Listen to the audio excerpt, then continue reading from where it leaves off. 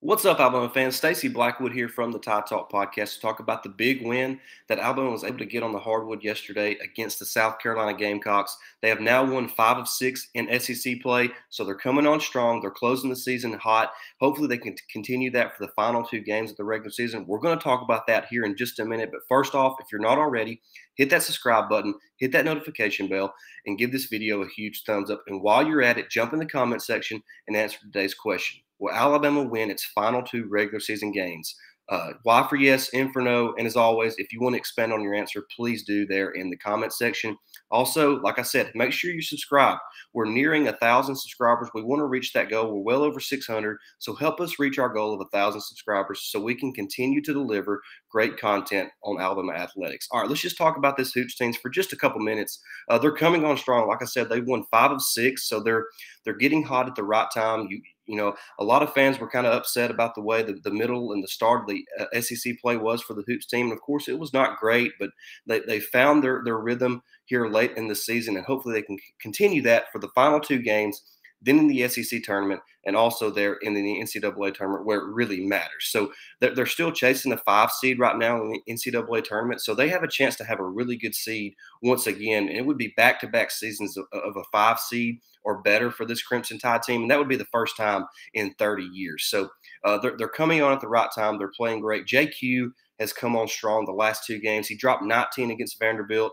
He had 22 against South Carolina. So he's hovering around averaging 20 points a game over the last couple of contests. He's finally found his 3-point shot. I think he made 4 or 5 against South Carolina. He was 3 of 3 against Vanderbilt. So when he's hitting that outside shot, we all know how great he is at getting to the basket and finishing at the rim. So if he can find his shot deep, that makes this Alabama basketball team that much more difficult to defend. Keon Ellis is also a guy that's coming on strong. He's averaged around 18 points over his last 3 games, around 7 rebounds. So if he can continue that type of effort, this Alabama basketball team is going to be hard to defend. But speaking of defending, that's where it all matters for Alabama. If they can find a way to play better defense, they are going to be a team that is difficult to put out when it gets to the NCAA tournament. So we know what kind of offensive team they are. I've talked about JQ. I've talked about Keon.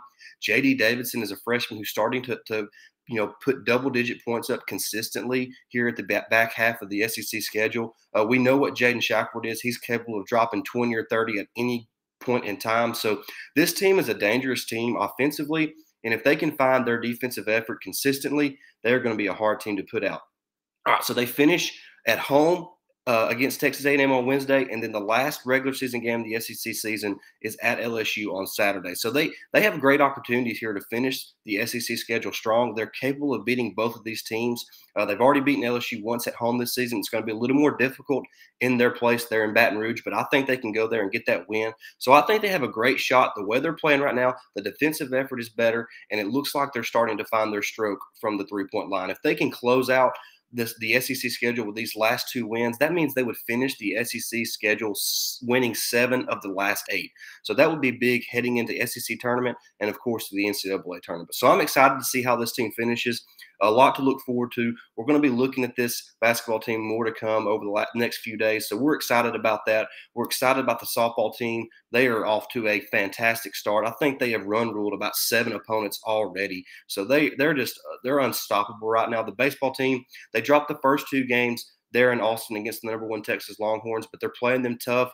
It shows that Brad Bohannon is building a really solid baseball program, so we're excited about that as well. So football is going to be starting practice here in just a couple weeks in preparation for the A-Day game. So there's a lot to talk about here when it comes to Alabama athletics, and we're going to do that here at the Todd Talk podcast. But that's going to wrap up this video. Like I said, if you're not already, hit that subscribe button, hit that notification bell, give this video a huge thumbs up. And while you're at it, jump in the comments, answer today's question. Will Alabama close out the regular season with 2 wins against Texas A&M and LSU on the hardwood? Y for yes, N for no, and as always, expand on your answer. That's going to wrap up today's episode. I really appreciate everybody tuning in. Roll Tide.